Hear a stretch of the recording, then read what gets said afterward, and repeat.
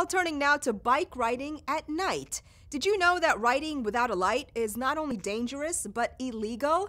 With longer, darker nights, the drive is on to give thousands of free bike lights to folks who need them. Gil Reyes reports.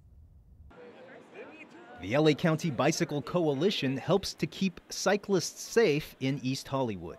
We always survey the people we give lights to, and last year we found that 81% of the people we gave lights to rely on their bike as their main form of transportation. And many of them ride at night. That can start as early as 4:30 p.m. during these winter months.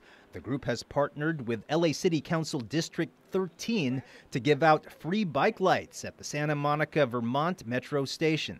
The giveaway, called Operation Firefly.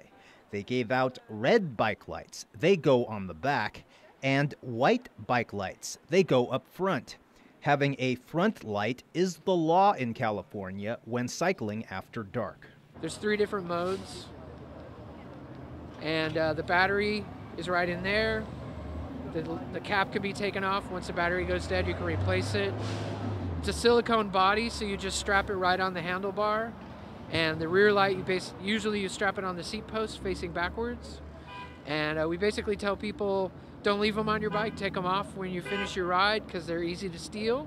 The Los Angeles County Bicycle Coalition chose this location with our office because of the fact that it is heavily traveled with bus lines, rail lines, and people that are on their bikes and use all modes of transportation to get around Los Angeles. They plan to hand out 3,000 bike lights throughout LA County.